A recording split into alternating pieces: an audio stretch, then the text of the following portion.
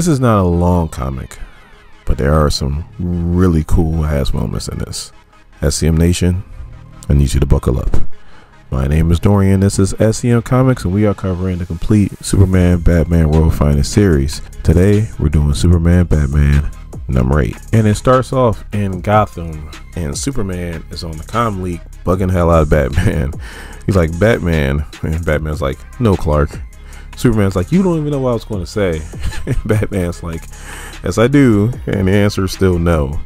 And then Superman's like, well, what can I do? And Batman's like, you're already doing it. Now, if you're brand new to the channel and you really don't know what's going on, I'm going to give you a really quick breakdown of how we got to this point. For those of you guys that's been rocking with me, just kind of bear with me for a second. So in the last arc, there was this huge kryptonite asteroid that was headed towards Earth. Superman and Batman had this boy design them something that they can go up into space and take care of the asteroid with.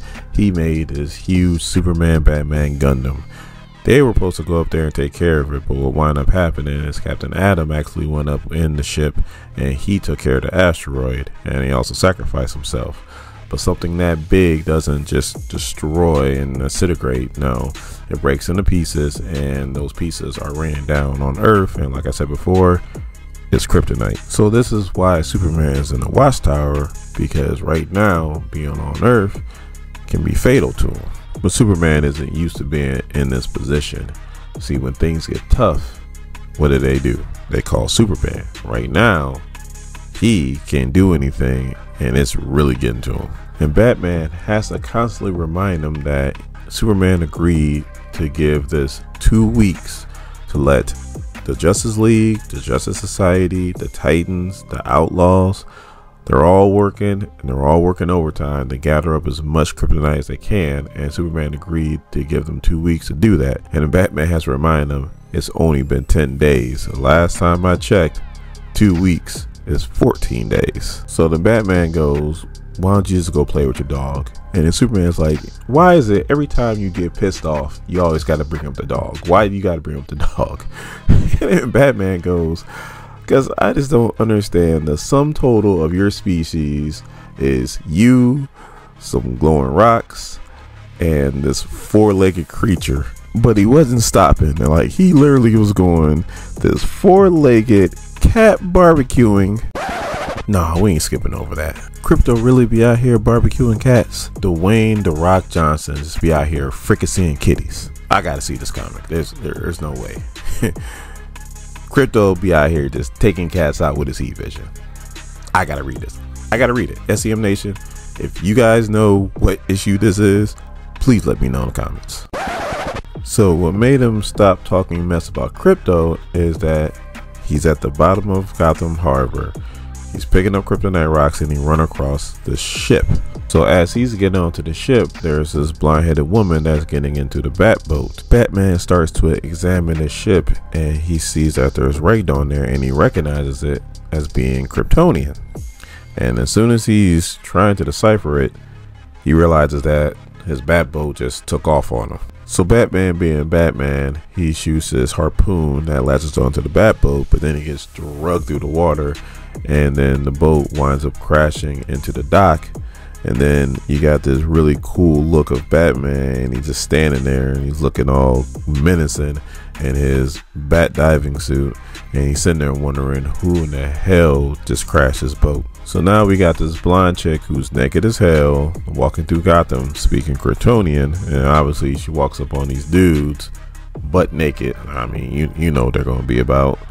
But then she grabs this one dude and just crushes his fingers. So then his boy tries to come to his defense, and she hits him with a stiff arm that Derrick Henry would be envious of. Now the brother of the group, he's seen enough. He's like, here, take my jacket, just leave me alone. So then Batman comes by 2 seconds later and is like, tell me what you saw.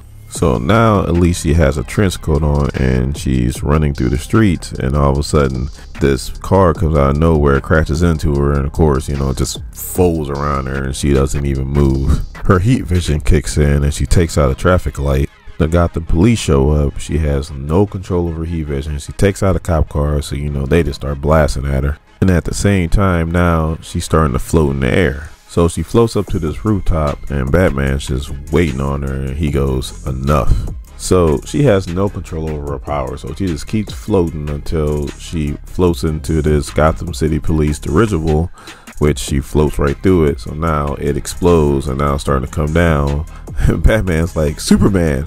And Superman's like, I am not on the comm links. So Batman's like, I got a job for you. And before Batman can give him the location, Superman is down and catching the dirigible and pretty much pushing it out so that it doesn't land in the city and he can land it somewhere safe and also save the people that are in it. So while Superman was dealing with that, Batman catches up to Kara, because we all know this is Supergirl, and she's in this greenhouse and she's still speaking Kryptonian. And then Batman walks up on her and he's like, I wish I knew what you were saying. This might make what I'm about to do a little more easier. And then obviously he has some kryptonite in his hand. So then Batman has her back in the Batcave and he's examining her, and all of a sudden she wakes up, breaks through the table, and you could tell she is pissed and her eyes are glowing red and she's about to take Batman out. But Batman's not even turning around, he's not even batting an eyelash. Why? Because Superman grabs her leg, brings her down. They start speaking Kryptonian with each other, you know, like a long extensive conversation. And then Batman's like, what's she saying, what's going on? And then Superman wraps his cape around her and is like, this is my cousin, Kara Zor-El. So the Superman says to himself, I'm not alone. And then Batman's thinking to himself, who or what are we dealing with? Back to this whole Crypto be fricasseeing kitties thing. Here's one cat that I know he can't fricassee, and that's Dex-Starr. If you want to know more about Dex-Starr, let me know in the comments.